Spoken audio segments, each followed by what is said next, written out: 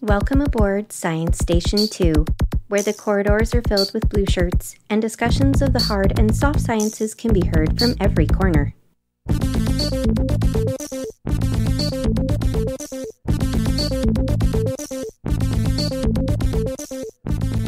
Welcome, listeners, to the first episode of Science Station 2. I am your host, Hayley Stoddart, and today with me, I am very excited to have a special guest to discuss the topic.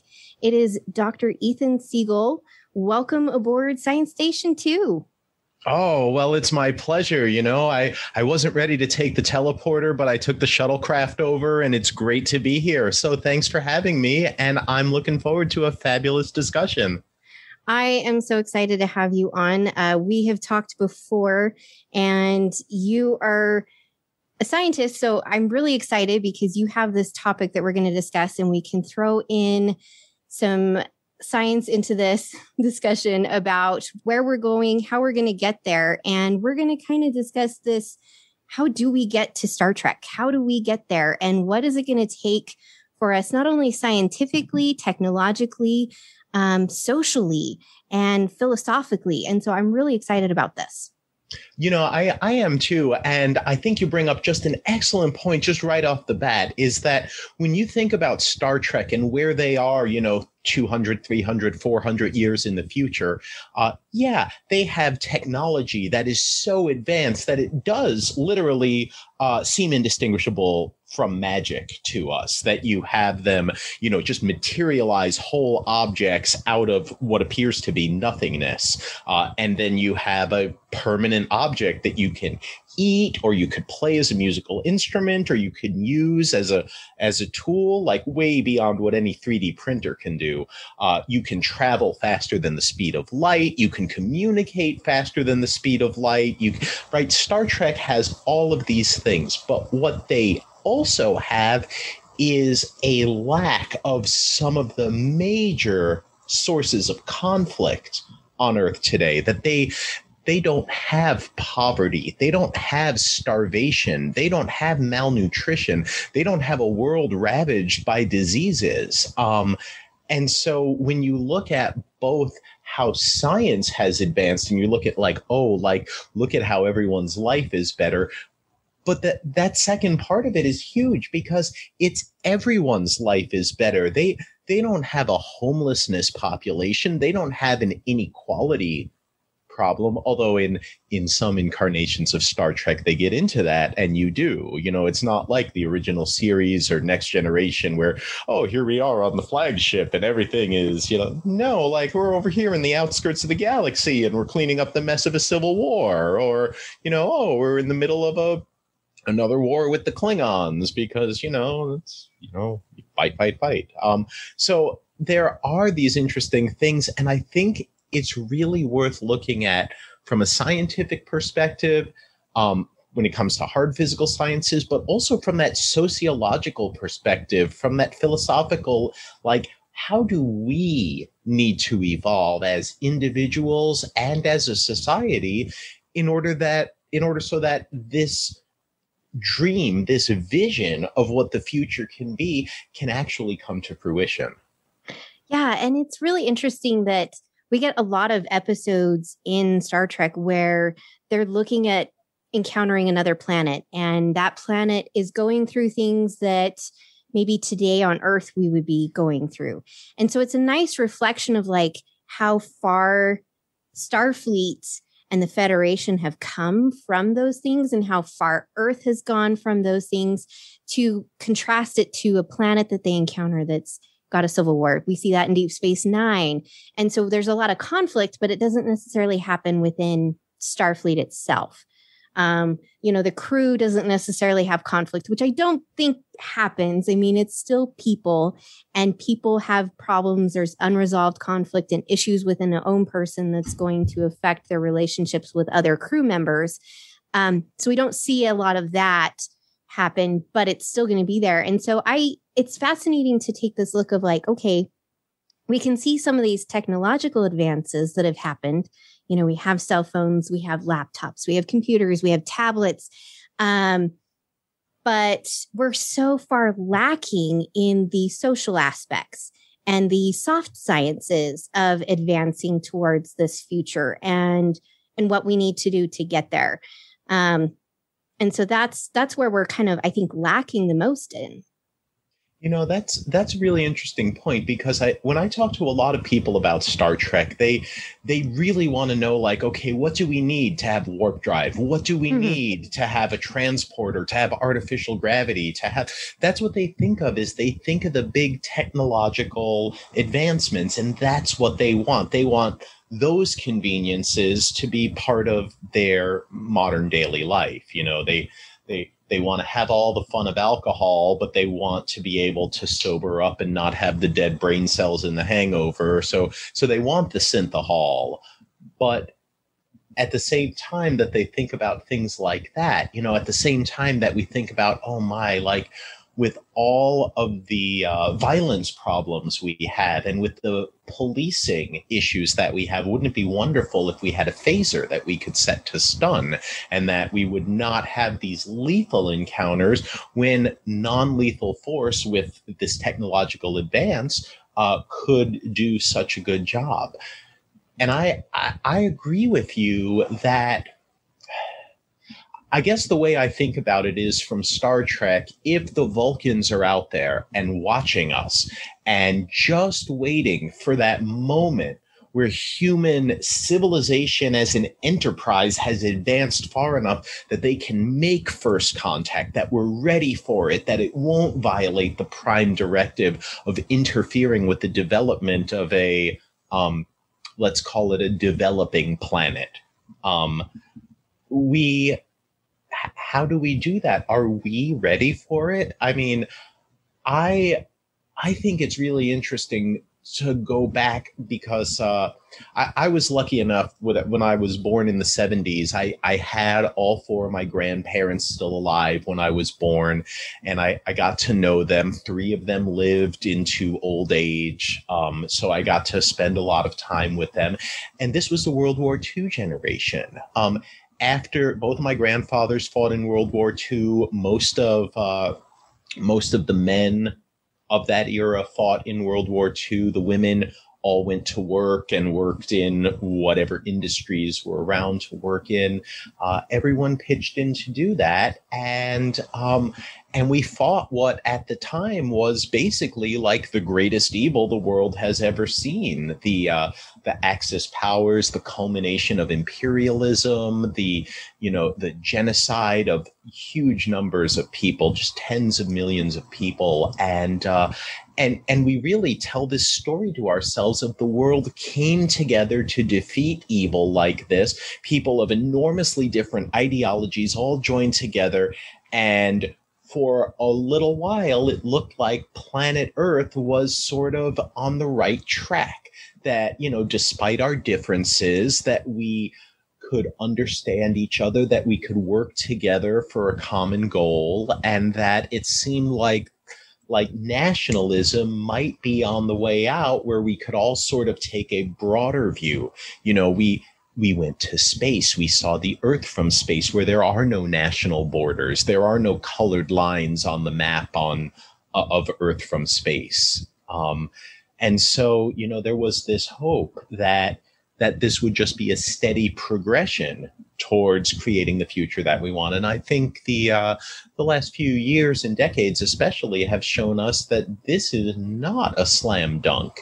We hear things all the time about how the cost of freedom is constant vigilance, and the price of freedom is that it's never more than one generation away from extinction. And, I think we have to remember that any road that we've walked down, that we can always choose our own path and say, this is a wrong road and it's time to turn around, or it's time to take a detour, or it's time to change course.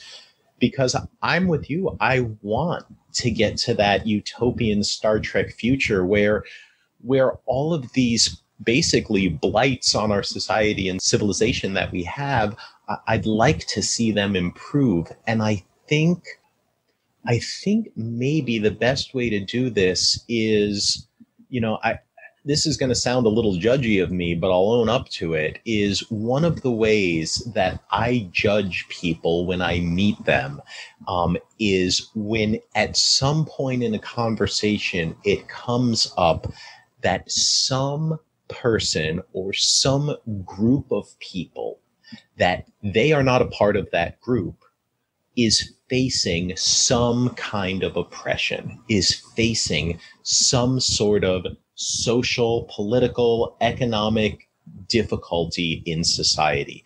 It could be because of the person's skin color, or it could be because of their upbringing, or it could be because of their country of origin, or their religion, or their gender, or sexual orientation, any of these things.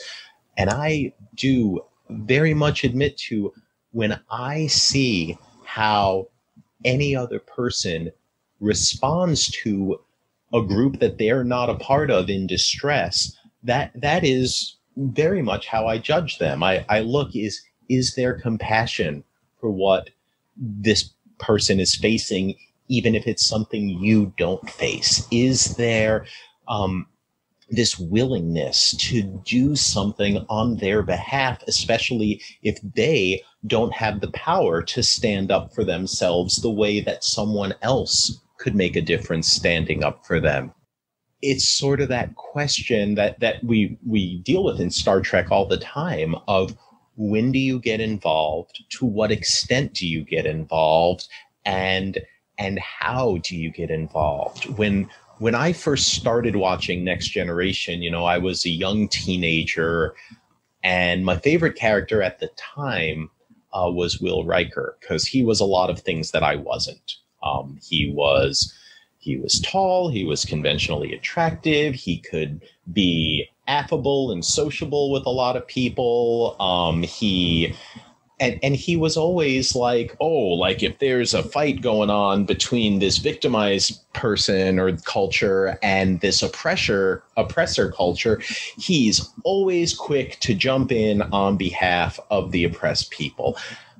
And as I got older, I started to like Will Riker less and less, and I started to like Jean-Luc Picard more and more, because Picard would always have gone through, well, what are the consequences if I do this, right? If this Klingon vessel is getting attacked by this other Klingon vessel, and our friends are on this Klingon vessel that's getting attacked, what do we do? Yeah, Riker, he'll go open fire on the enemies of our friends, and he'll do that. Picard is like, you know what? I'm not going to start a civil war. I'm not going to start a war of the Federation with the Klingons when the Klingons are having their own civil war. I'm going to be more circumspect about it. And I think a lot of us, when we come into a taxing situation, especially when we're new to it, we have that impulse that we want to act and we want to fix it. And we don't take the time to listen and learn about the nuances of these perspectives that we ourselves don't possess. So we're quick to judge, and we're quick to anger, and we're quick to make decisions about what's right and what's wrong without having all of the necessary information. And I think this idea of taking the time you need to draw the responsible conclusions, to figure out what's going on before you act, I feel like that is an art that we should be cultivating more. And I think we've really seen that here on Earth play out over the course of the pandemic, that people are just livid over that anyone could have not known the right answer about what's best, what all the evidence says all along. We still don't know a whole lot of things. There's so much we still need to learn, because there are new things happening and new variants forming, and the science is changing and growing, and we're learning more of it. This impatience that we have of, why aren't all of our problems fixed right now? If you just put me in charge, I could just fix all the problems. I know so many of us just think that, but but there has to be room to understand what are people's perspectives, what is at stake for them, because it's difficult to come to a solution where everyone doesn't just get something they want, but everyone can look at this and say, you know what, this is what progress looks like. This is us reckoning with the full gamut of whatever this situation is and finding ways to work together for the common good. That this is not just what's best for me and the things I care about, that this is this idea of what is good for civilization as a whole is also good for me. And I sort of think about this in terms of, geez, isn't it better when everyone is educated, when everyone is well fed, when everyone doesn't have head pain because they have tooth infections? Isn't it great where everyone can see and everyone can hear and everyone, these are the things that I would like to think we could all agree are goods in the world, that knowing things and increasing people's happiness and comfort levels and security is a good thing, and that decreasing all of those levels of insecurity, housing insecurity, food insecurity, health insecurity, if we can decrease those, this is like the rising tide that helps us not just as individuals, but to recognize that we're all part of the same enterprise, which is human civilization, and that when we move the needle forward in one way for all of us, it helps us all move forward together. No, those are some really great points. So I want to ask you in this discussion, do you think we've talked about how the technology is kind of advancing faster than we are socially towards a Star Trek future. Do you think our technology advances will help us at some point? Do you think that the balance will the degrees of separation between our technology advances and our social advances towards this future that we see in Star Trek, do you think that gap will ever shrink? That's a good question. Right? That's a good question. I mean, I think there's a point where everyone needs to realize that just because one person can't have all the good, right? Collectively, as you're saying, we need to collectively increase the positivity and health of everyone at the same time, rather than just certain populations or certain groups. But do you think that gap will ever decrease? I mean, that is a good question. The reason I say that's a good question is because it makes me think of, it could go either way, right? Mm-hmm. The gap could not close, the gap could even widen, or the gap could close substantially. And that all, to me, depends on who gets access to enjoy the fruits of these technologies. We have a large number, I think it's hundreds of thousands of kids a year go blind because of vitamin A deficiency. We have basically the cure for this type of blindness, which is to say we have genetically engineered a type of rice, it's called golden rice, that if these populations, which rice is a huge part of their diet, if they changed the rice they're using now for golden rice, no one would have a vitamin A deficiency. That you could just grow this other type of rice instead of this type of rice. You would get all the vitamin A that you need, and then hundreds of thousands of kids wouldn't go blind. But a few years ago, there was this enormous effort to grow golden rice, and I guess I would call it an act of eco-terrorism. People were afraid that these genetically engineered golden rice organisms were going to do all sorts of things that they don't do, but that what they specifically thought it was going to do isn't important. What's important is that they destroyed it and ensured that this blindness plague would continue for years and years because they burned all the golden rice. because they were afraid of it. Now, I'm not saying that everything that happens for a reason similar to that, right? There are all sorts of reasons why people don't get access to the latest technological advances, to the latest developments. There are a lot of fears over 5G, for example, that are wholly unfounded, but I have a feeling that when people are like, well, I could either get the new phone that's 10 times faster than the old phone, or I can sit on my old phone like it's a dial-up modem, I'm probably going to get the new phone, and I'll discover that my 5G fears were unfounded. Not everything is that simple, right? We still have countries like Ethiopia and Eritrea that, at best, I would say have a ceasefire between them. But I think 20% of the Eritrean adults at any given time are on active military duty on the Eritrea-Ethiopia border. That's a pretty big crisis. We have a risk of an enormous number of people dying in a country like India right now as a result of the pandemic. And still we have so much misinformation circling about that people, I guess, are so invested in terms of their identity that things be a certain way that they're not willing to change even when the evidence changes. I don't know that there's a cure for that, but I do know that if we can say, you know what, here are the benefits of what we've developed, here are the benefits of what we've learned, and here's all of these things, and we are going to undertake a collective effort to make sure that everyone who can benefit from these advances reaps the benefits of those advances.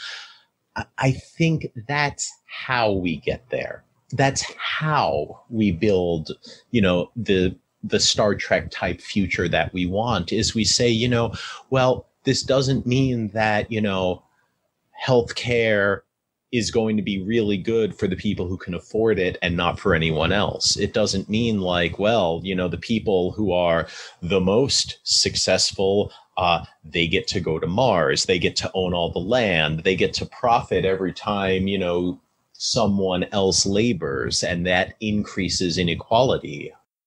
I think if we can just make it a practice to put ourselves as best as we can into the shoes of people whose shoes we've never walked in, if we can do what we can to empathize with the challenges they're facing, the same way you would if a friend or family member had an illness, physical or mental, that you didn't have, the same way it would if a child or a parent was facing a difficulty that you never encountered in your life, but that you saw they were suffering. Like, if we can care about one another and extend that compassion to one another, I think that's how we get there. I don't want to get 20 vaccines to make sure I'm safe from coronavirus. I'd do it. I'd take all the vaccines. Give me Pfizer, Moderna, Johnson & Johnson, AstraZeneca. Give me all of them. I'll take all the different immunities combined. Thank you. But what we want is the people who need those vaccines to get them.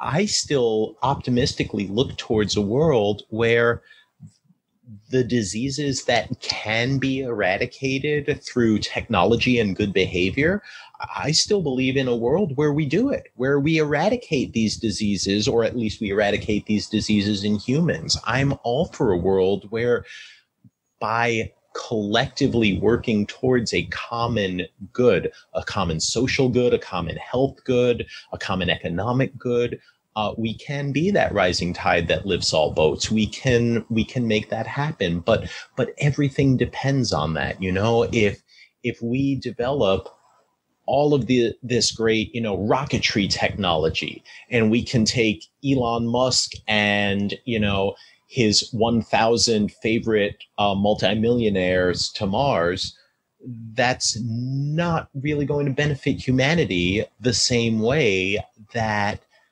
solving the carbon crisis would benefit humanity. It's not going to benefit humanity the same way that ending world hunger would benefit humanity, or for that matter, eradicating coronaviruses would benefit humanity. So I think when you're asking about how do we do that, how do we get there, we have to start thinking not of ourselves as individuals that are separate from the whole of human society, but as people who are inextricably tied to the human enterprise. And if I succeed and you fail, that means we both fail. I think that mindset is something that we don't even just need to embrace it. We have to understand that this is reality, that equality for me and not for you is not equality. Exactly. And that's something I think that is huge. And right now we don't have that. And I think that's going to be one of the key factors, if almost not the key factor, to getting to this idea of Star Trek. Outside of the technology, we have to understand that just because I have something doesn't mean that it takes away from you. And just because you have something doesn't mean it takes away from me, but we need to be equal and we need to have this compassion and sympathy, which is something I've been seeing lacking. And one thing I think that really helps foster that is active listening. And you'd said something earlier and I didn't want to pipe in, but I feel like so many people listen, but they listen to respond rather than to listen to understand. And we're so reactionary at this point in time, and we're selfish. We all are. Some people are more so than others. But I think collectively and globally, so many people say, well, me. I'm more important than anybody else. I'm more important than anything else. And until we reach a point where we understand that everybody has to grow together or no one grows together at all, we're not going to get there. Even if the technology advances, I think that gap will increase, stay the same, and only the people who can really afford to go out into space will go out into space.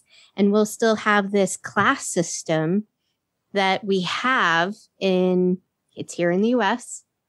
I'm definitely lower middle class, that's for sure. And I know that.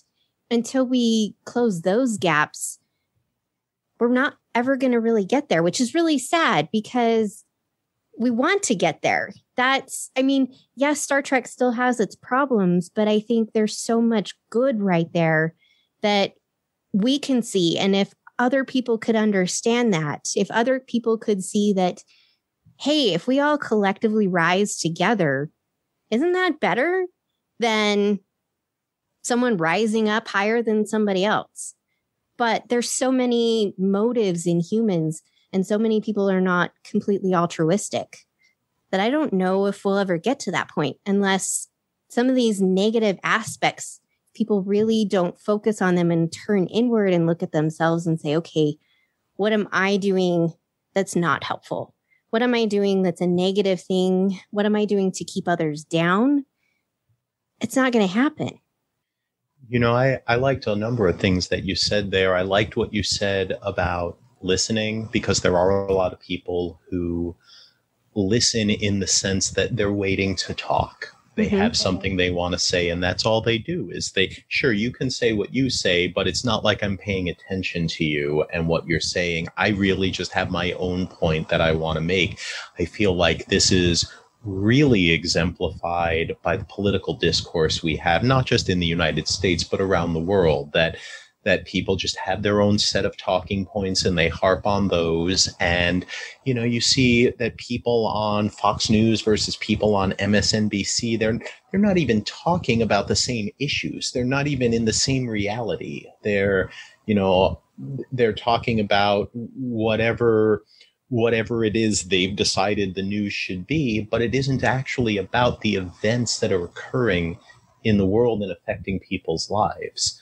And that's that's, I think, very detrimental, because that's something that stokes divisiveness in us. Mm-hmm. You know, we can always do that. We could say, oh, well, you and I, we live in different states, and we have different ethnicities, and we have different, experiences. Maybe we have different education or economic backgrounds. Like we could try to divide ourselves in all these different ways, but we can also look at what we have in common.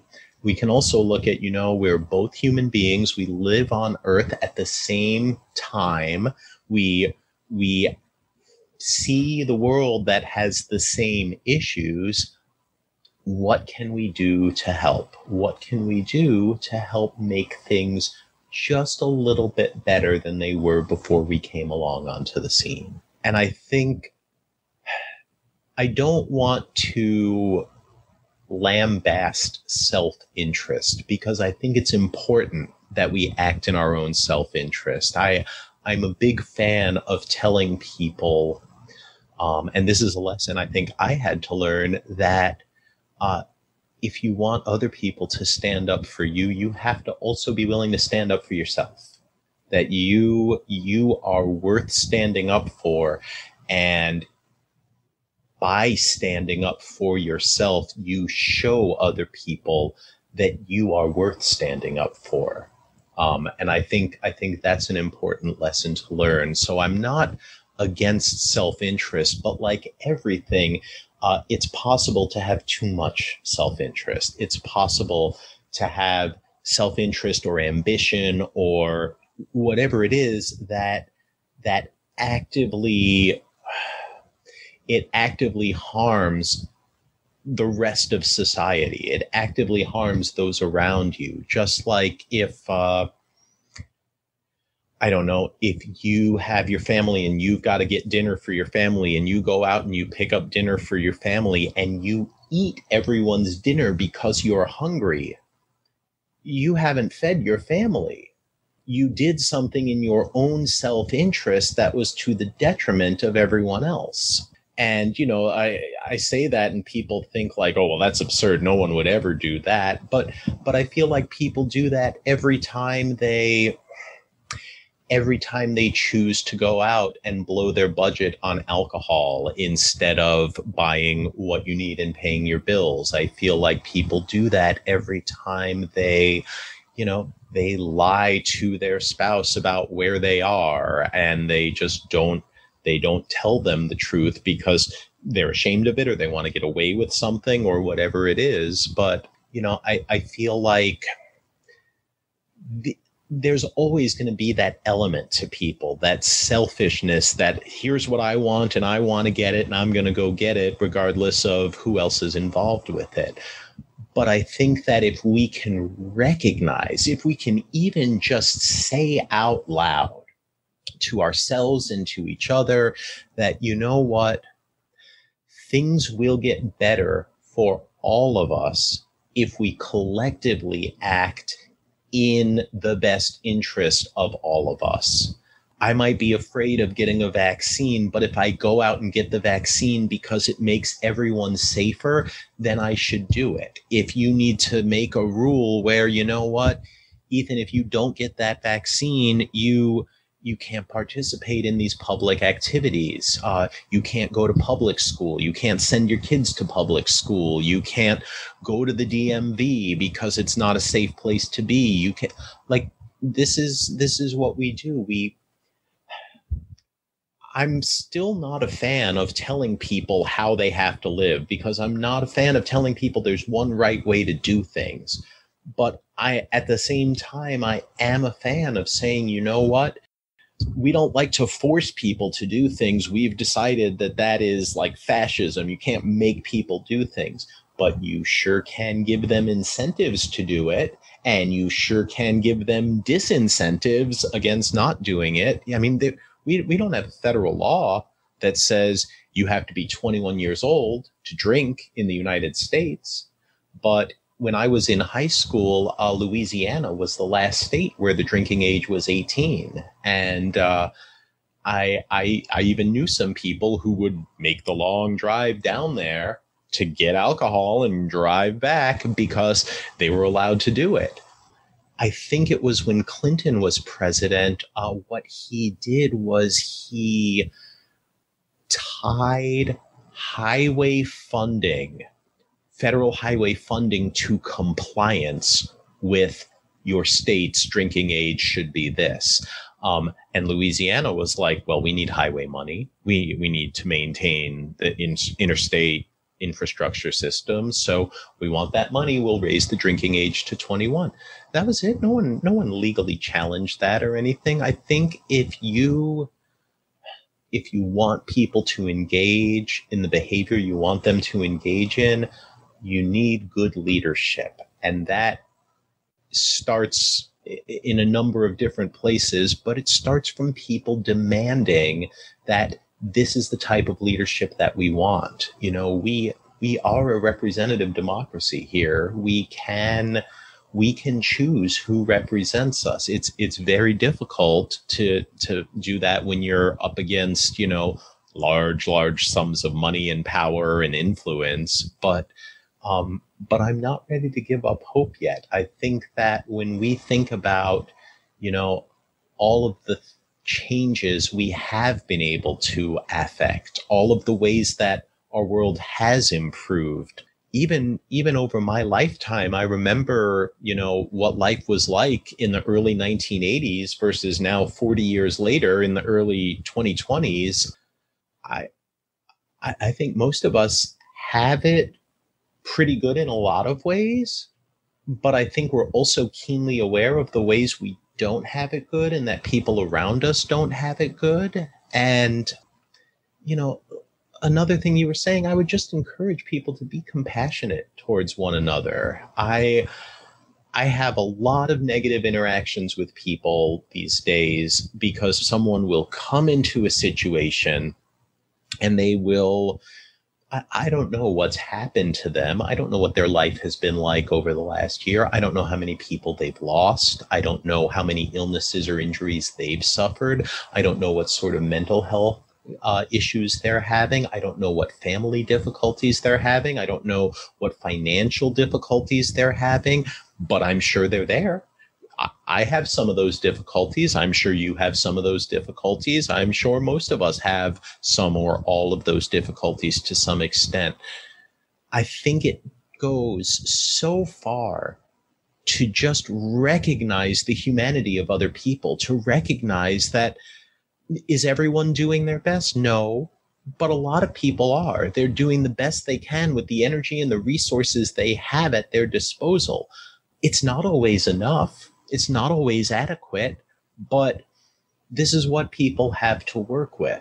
And when it's not enough for them to cope with what needs to be coped with or to reckon with what needs to be reckoned with, can we offer them compassion and support instead of lambasting them that they didn't do the thing we wanted from them? And I think as soon as you start doing that, as soon as you start viewing people as people with similar struggles and difficulties to your own, with these human struggles and difficulties that they have, it suddenly becomes much, much harder. I would say it even becomes appalling to treat them like they aren't worth every bit as much as you are. Yeah, and I think that's the thing. It's, you know, I work in mental health and we meet our clients where they're at. And I think that's the thing that's the other thing I think a lot of people need to understand is meeting others where they're at, not where you are, not where you expect them to be, but where they're at. And that lends you to being open to understanding and open to listen to where they're at and help in whatever way you can. And so I think that's something that, you know, in all of this, that's going to help us get there. And that's missing in a lot of people. And this understanding and saying, okay, I'll meet you where you are. Let me come down to you. And that's okay. It's okay to come down to somebody else's level. It doesn't mean that you were there, but it just means that's where you're meeting them. And that's a big thing. It's a big thing in recovery, is meeting people where they're at. And so, gosh, it's interesting to take a look at all this, because there's so many ways that we are so far from getting to anywhere near this utopia of Star Trek. And, you know, there's so many different steps to take to get there. I think emotionally, socially, economically. I mean, you know, money's a big thing. There's no money in Star Trek. And how do we get to that point where money isn't a driving factor? Because I think that is a big thing in a lot of things that is keeping us from advancing and having that gap close in between the technology and everything else to get to this, is because money is such a big thing. You know, you mentioned, oh, this person has more money, so they're going to get more influence politically. But if we took that away and take that out of the equation, maybe the person who should be, who's going to help these advances that we need socially and economically, maybe they would win. Maybe they would get into those positions. You know, I look at my state. It's a very Republican state. There's a few Democrats spattered here and there that get elected, but locally, there's not even Democrats that run, because there's no point for them to waste their money. Yeah. You know? There are a lot of places, a lot of particularly rural areas, and I know them where the D stands for defeat. If you have a D next to your name, it's obviously like you don't have a chance. I always had thought that, you know, when I was young, that you could run as anything and people would judge you based on your merits. And, you know, of course, that's a extremely naive attitude to have, but it's just amazing to me how much weight we put behind our own opinions about things.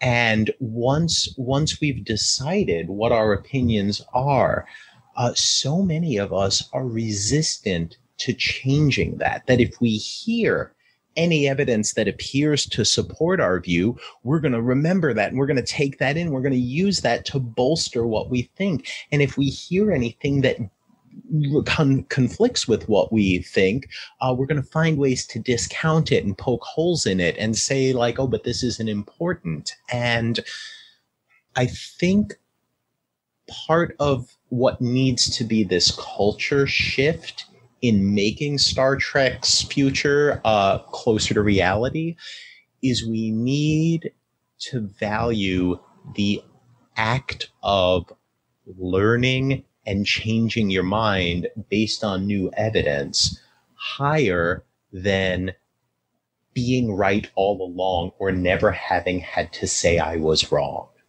Because we are wrong all the time. I don't care who you are listening to this. I don't care if you're Einstein. I don't care if you're Elon Musk. I don't care if you're my dad. You are going to be wrong.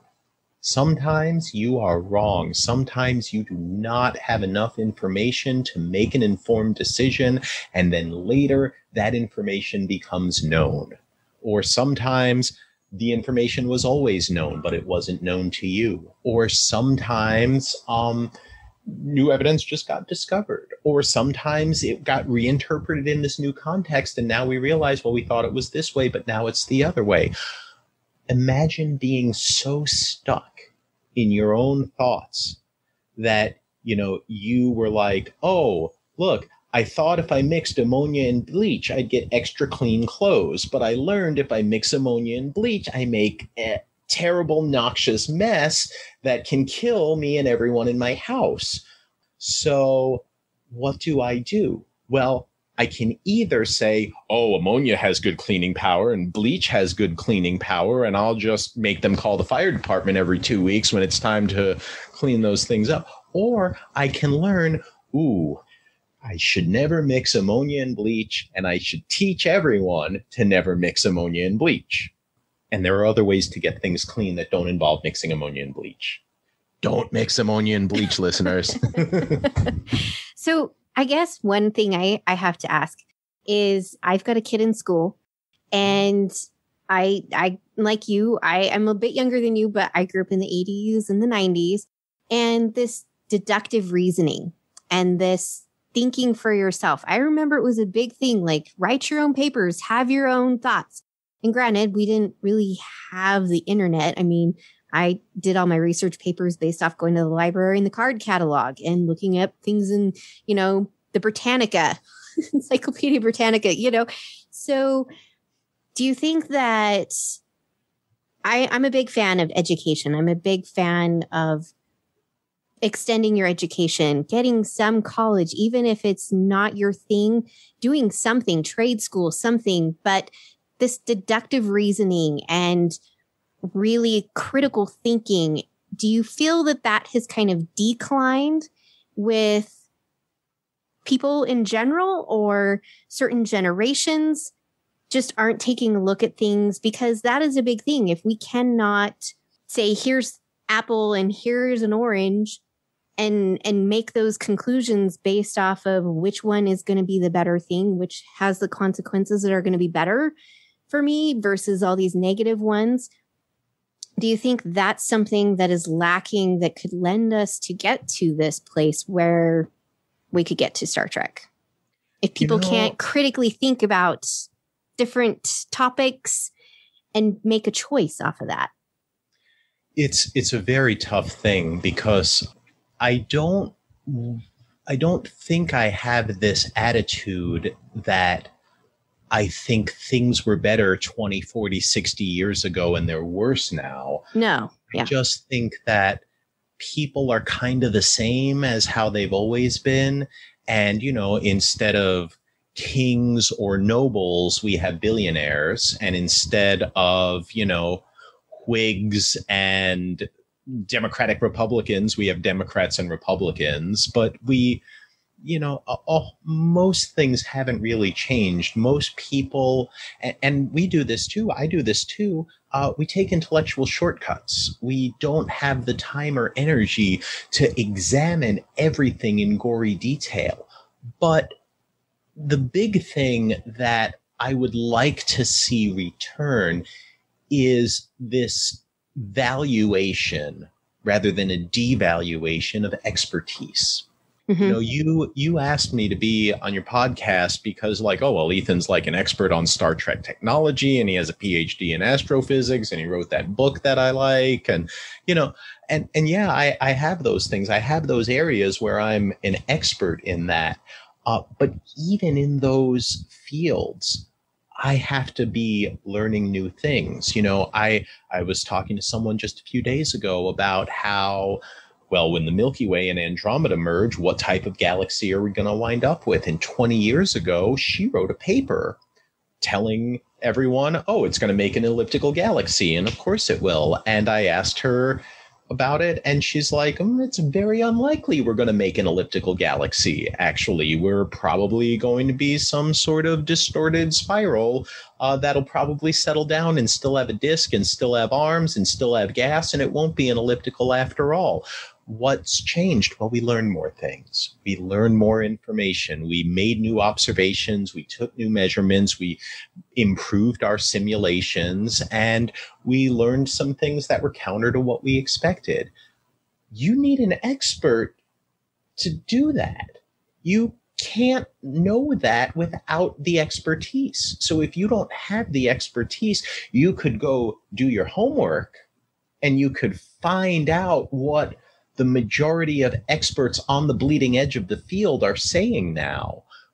But that's a lot of hard work, especially if you don't have that expertise. It's much, much easier to say, okay, who are the experts? Who should I ask? Where should I go to get this information? I'm going to do as much homework as I can. Just like if I had a medical problem, I'd want to do all the homework I could on it. But when I go to the doctor, and the doctor sends me to the specialist, and I go to the specialist, I don't want to sit there and tell the specialist what I learned by searching this and by reading PubMed. And no, I want to tell this expert my experience in my body, and I want them to tell me what I should be doing about it and why. I want them to synthesize something together for me to the best of their abilities, because I know that what they've trained themselves to do, the hard work they put in, all those years of study, that's not worth nothing. That's not just, well, my opinion is just as good as your facts or your knowledge. No. I don't go to the doctor and tell them how to be a medical doctor. I don't go to the mechanic and tell them how to fix my car. I don't go to a world-class painter and pull out my fingers and say, look, I know how to paint too. I don't do that. The same way I don't really appreciate it when, someone without a degree in physics comes to me and tells me, like, oh, do you want to hear my theory of the universe? Do you want me to tell you why Einstein is wrong and Heisenberg is wrong? And I bet you I don't. I bet you I don't want you to tell me that. Not because you don't have interesting thoughts, but because there probably isn't something that has a merited value to it there. You probably don't have something that I or no one else has ever thought of before that is just brilliant and novel. It's probably not the case. And it's probably not the case, we have lots of flaws as humans in our thinking. Like, we are way more likely to believe a fantastic and unlikely explanation than just a small little lie. Like, if I told you that, that they've genetically engineered green cows now. You're like, what? I'm like, yeah. They basically took a plant and they spliced its genes into a cow, and there are now chloroplasts in cow cells. They can absorb sunlight and they can photosynthesize some of their energy. And when they eat grass, that this actually helps them because it increases the green color, so their chloroplasts become more active. I mean, doesn't this sound great? Ethan's obviously lying, right? Like, he's got to be lying. And they've genetically engineered a cat to glow in the dark, but that's not the same. No, I am lying. I did make that one up. But that's the sort of story that if I told it convincingly enough, there would be some people who said, wow, really?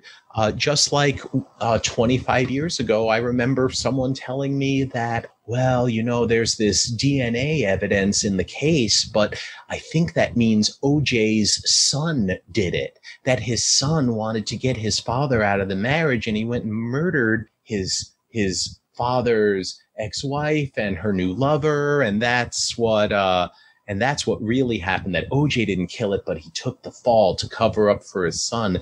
And I listen to this and I'm like, this person, first off, doesn't know how DNA works. But second off, even if they did know how DNA works, it was such a compelling lie to them where they felt these pieces were sliding into place. A lot of people just can't accept that no one's in control of what's going on in the world, that there is no puppet master behind the strings, that the world is just a violent and chaotic place where people are lashing out and doing things illogically. People do not always act rationally. And I think we need to accept that, and we need to not reject people because they have behaved or are behaving irrationally, but we need to show them that there is a path towards doing it right. And you need to model that behavior of, here's how you do it right. And like you said earlier, that starts with treating them with respect and compassion and showing them that regardless of what your differences are or how your differences manifest, that we can work together to build a better life, a better community, a better world for all of us to live in. No, I definitely agree. I think this is something that, do you think it would be better started locally, like small little communities, and have it spread? Or does it need to start larger than that? This idea of treating people with compassion and understanding where they're coming from and creating these disparities, decreasing these disparities between people. How do we do that?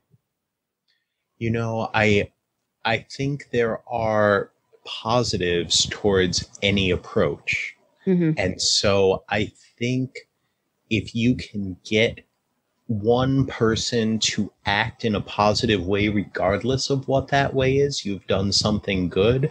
But this is the sort of thing where I think, you know, whether I talk about the people in your little town in Idaho, or whether I talked about, like we spoke about earlier, about the people living in Eritrea, like, I think it's very important to recognize the humanity in one another, even in those of us who look different or believe different than we ourselves do. And I think it's important to put your effort where you will feel like it isn't being wasted.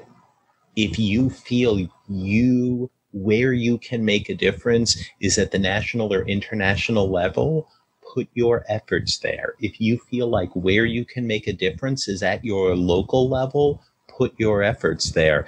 None of it is bad. This is something I used to struggle with a lot when I was younger, is like there are all these different causes that I feel are positive and that I'm passionate about, and I don't have the time or energy or money to further most of them, honestly. I can really only pick a small number of things where I can make a difference. The important thing is to do them, whatever they are.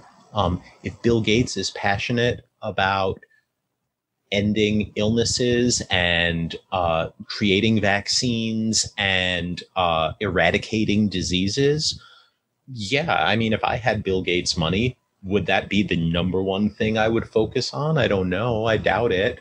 But I'm not going to say Bill Gates is a bad person because he's spending his money on doing a good thing in the world that isn't the thing I would choose.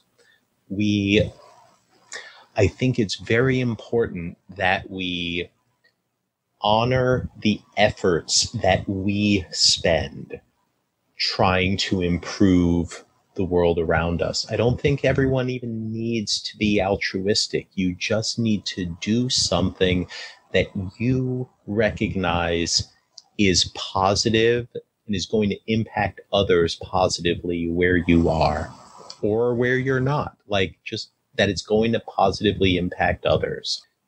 That's something all of us can do. We can't all do it to the extent we would like. We can't all do it, you know, at the level we would like or with the intensity we would like.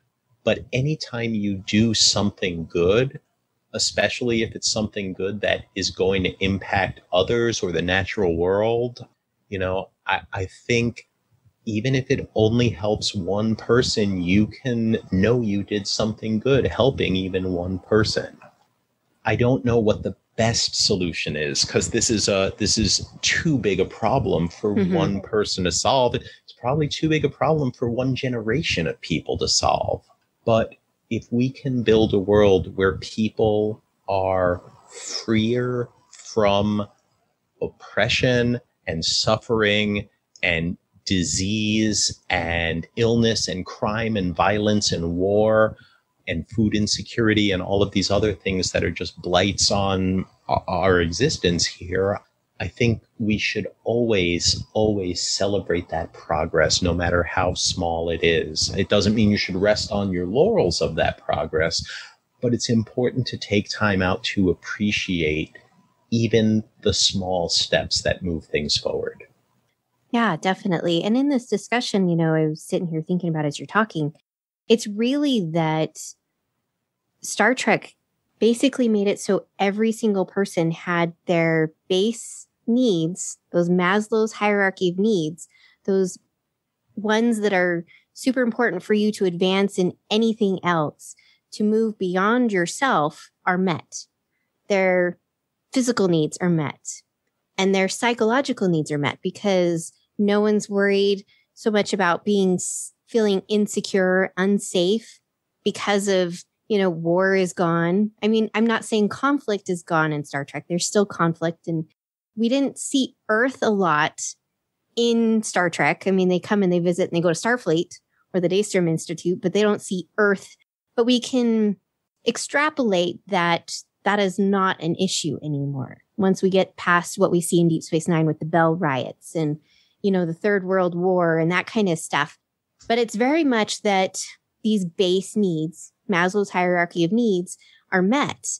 And we know now that even if someone has those met, they can grow and flourish and thrive well beyond what they thought their expectations of themselves were. But until those base needs are met, which is housing, it's food, it's illness, it's economics, once those are taken care of and filled secure and filled, people thrive and grow. So I think that's something that we're going to have to get to, not just locally where we live in our towns and our counties, states, countries, globally. We have to get to this place where everyone's base needs are met and kept so that people can flourish and thrive. And then maybe that gap would close a little bit. I think that's an outstanding plan. I mean, if we realized how little we would actually have to invest in global infrastructure in order to make sure everyone has enough food, make sure everyone has enough water, make sure everyone has enough medicine, make sure has the right medicine. You know, these are basic needs, and they are needs that a lot of people do not have met, both in this country and also across the world. But at the same time, I believe a greater percentage of people are having those needs met. And there's still hundreds of millions, if not billions, of people who don't have those needs met. And I don't mean to marginalize their plight. But if the goal is to make sure everyone has those needs met, then as we progress towards that goal, we should learn the lessons of what works, what's effective, what's reaching these people, and where are things falling through the cracks, who still isn't being served, and how do we get there? Because you're right. You know, one of the ways this was really brought home for me is my first job out of college. I was a public school teacher, and I had a number of kids in that school who could not focus in class, just would not pay attention, would not focus, because some of their basic needs were not being met. I had one kid who was in excruciating pain all day because the kid had never been to the dentist and the kid had a toothache, and you cannot expect to pay attention in school if you are in constant unmanaged pain. You know, and so this is the sort of thing that, honestly, if you would spend $200 or $300 to get that kid's tooth problem fixed and just get them toothbrushes and toothpaste and dental floss and some really basic things, that kid would have a chance in a way that they didn't have a chance because they didn't know what it was like to go through life without that excruciating pain in everything they did. We have this attitude that I see play out as someone who is experiencing an unfairness will complain, this isn't fair. And the response that I overwhelmingly hear that person receive is, well, life's not fair. And I don't look at that as a solution.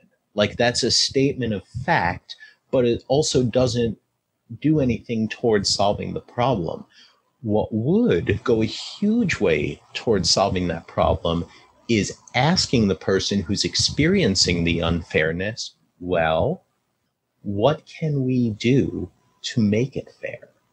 What can we do to increase the level of fairness for other people who are coming up and facing the same adversities? If we can start to conceptualize, we see these problems and, if we start to ask, what can we do about it? What can we effectively do about it? How do we do that, right? that to me speaks to the difference between something being a dream, which is what I would currently say is having that utopian Star Trek future, be that is, it's a dream. If we can transform that dream into a goal, the only thing that separates a dream from a goal is steps, is plans and steps to make that happen. So I think when you're like, well, what can we do in our local communities, is take a step. Identify something good you can do and take a step. What can we do in the national discourse? Take a step. What can we do showing compassion to others, including those who aren't being compassionate in the first place? That can be a big deal. That can be a very big deal. So, it's kind of funny that we've had this whole conversation, and I feel like of all the podcasts I've been on recently, I've probably talked less science on this one than any others. But I think that it really is sort of interesting to approach this from a humanity perspective, because a big way we get to where we want to be as a society is to recognize the value and humanity inherent in each and every one of us. And when we start looking at this as this is not an Ethan enterprise or a Hayley enterprise or a me and my family or me and my town or me and my state or me and my nation, that this is the human enterprise, that this is the relationship between our species, our planet, and our universe, the stakes seem so much larger than if it's just us. So I think it's important to not lose that sense of largeness, to not lose that sense of awe and wonder, and to remember how short an amount of time we're all here for. And that, for me, really makes clear how important it is to do good with the time that we have while we're here. No, I would agree with you. Thank you, Ethan. And I appreciate that. This has been such a really fun discussion. Like I said, this isn't just about the hard science. This podcast is about the soft sciences, because those are just as important in Star Trek, even though we don't always see them a lot, as the hard science, as the technology, because we have to have both. We have to have the technology to get us there. But if we don't advance ourselves socially, economically, emotionally, then we'll never get there, because we will be too focused on the chaos around us and not fixing anything that's broken to really be able to use that technology beyond the billionaires who can, oh, whatever, I'm just going to go kind of thing because I can.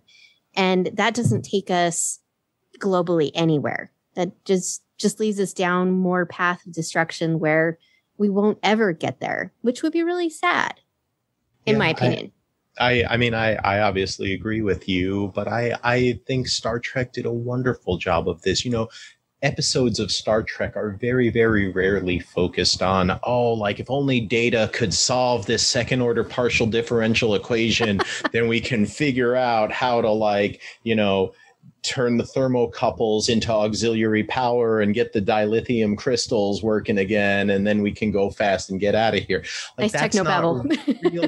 It's not really how what Star Trek is all about. Like, someone who's maybe not a fan of Star Trek might say that that's what Star Trek is about, but Star Trek is much more about geez, I'm in this difficult situation, and these people have a legitimate issue that they have, an injustice, and this other competing thing has this other injustice, and I'm caught in the middle, and none of it is fair to me, but I have to make a decision on what course of action do we take and what outcome are we shooting for. And then when chaos happens, how do we respond to that? And, I think it really makes it clear that your finest hour isn't necessarily about when you do your best work or when you make the best decision. Your finest hour is about when you don't leave anyone behind. And I think that's a big, important lesson from Star Trek, that even when someone is flawed, they their life still has value. Definitely. Well, Ethan, this has been a fun discussion, and I appreciate you coming on and having this with me. I've really enjoyed it. I know that you and I have talked about the technology before, so this was a really nice discussion from the softer side. So where can our listeners find you? Oh, sure. So I'm on Twitter, Facebook, social media, and websites as Starts With a Bang. If you want to find out more about me, check out my website, startswithabang.com, where it has links to everything I'm doing and all about me and what I do as far as astrophysics, science communication, books, videos, and more. And I will have to say, I thoroughly enjoy listening to your podcast. So you listeners, you should check it out because there's some great discussions over there about a lot of the hard science and space, because who doesn't love space and Star Trek? They go hand in hand. Thank you so much. And I hope you have a wonderful evening. This is Hayley signing off from the Astrophysics Lab. Thank you for stepping aboard Science Station 2. And thank you to 5-Year Mission for the use of their music in this episode. Music for Science Station 2 is provided by 5-Year Mission. They're writing an original song for each episode of Star Trek. Hear more of their music at 5yearmission.net.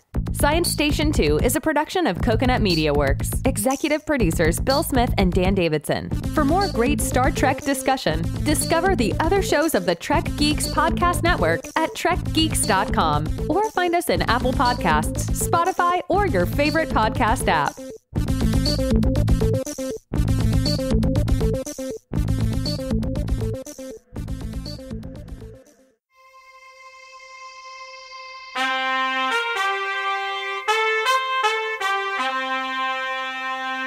Coconut